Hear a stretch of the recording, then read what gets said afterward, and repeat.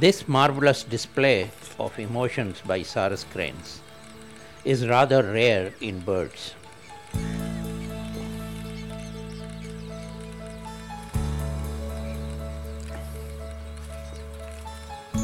From March till the monsoons arrive, the gathering at roost is fun and also a place for young adults to find their new soulmates, and also the time for courtship dances.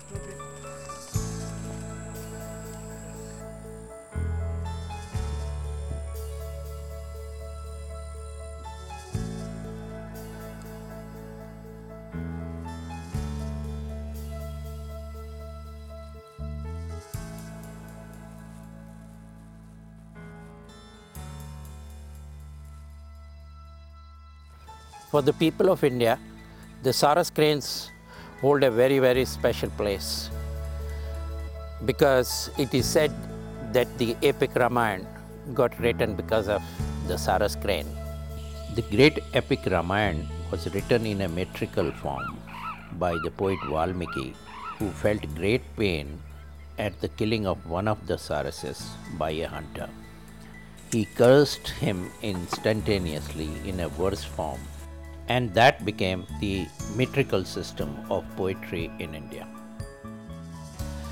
Even otherwise, the Sarus Crane, being the tallest flying bird across the globe and has a population of just about 8,000 remaining, and this population is declining as well.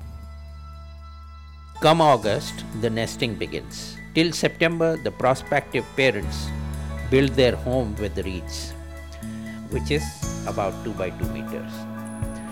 The nests are made often in the shallow and marshy areas of the wetlands, and also in paddy fields.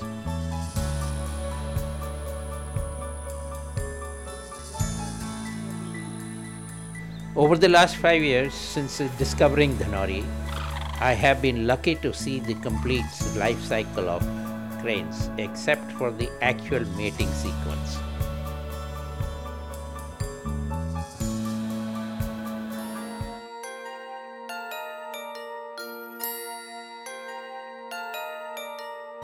After a month of waiting, life slowly unfolds to a new beginning.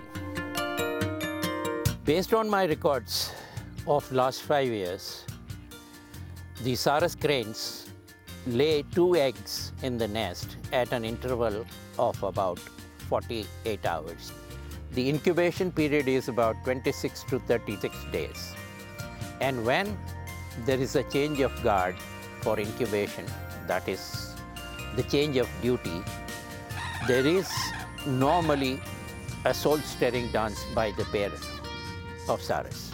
Both the parents take turns to incubate the eggs. Closely guarded by the mother, within a couple of hours, our little junior can balance himself upright.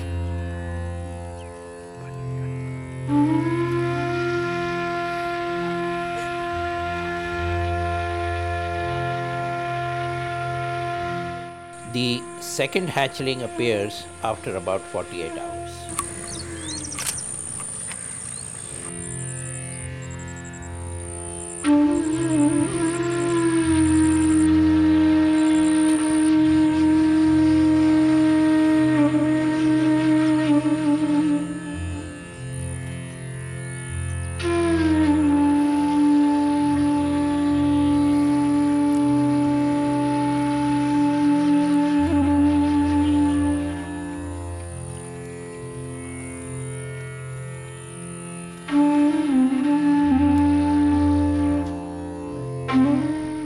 But for the wild, it is all about survival of the fittest. Brotherly love is not so common to find than fratricide. By eliminating the weakling, any kind of competition for food is also taken care of.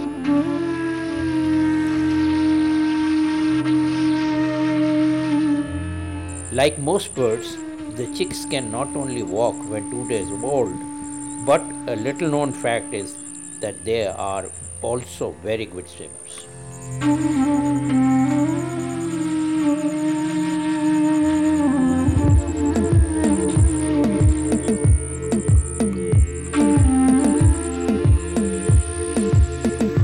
chicks are now in their so-called early teens, growing from 6 to 8 inches at birth to almost 2 meters in 3 months. Catching a snake for a snack is a treat worthwhile for them and worth watching for the spectators.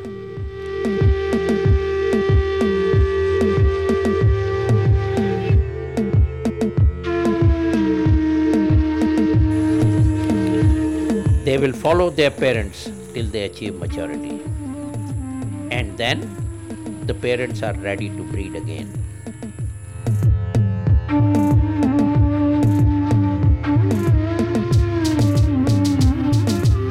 But their numbers are slowly dwindling due to the loss of habitat.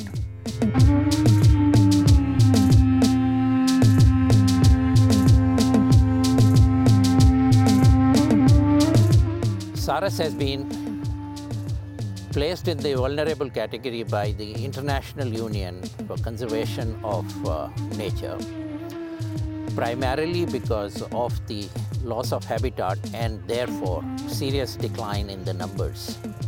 The population at the moment is pegged at just about 8,000 in India.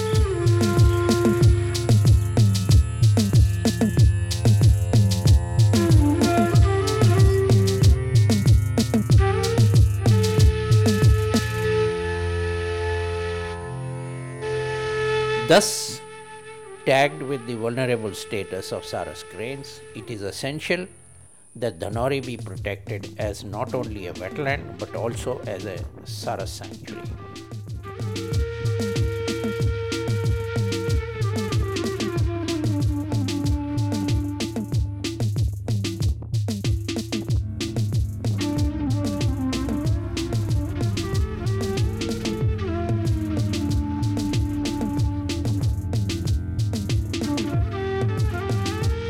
Please join me in my crusade to save Dhanauri wetland, not just as a wetland, but also as a sanctuary for Sarus cranes. I think it is time that we approach the decision makers like the Prime Minister of India, the Chief Minister of various states, to do the needful that needs to be done for saving Sarus and for declaring Dhanauri wetland as a Sarus sanctuary.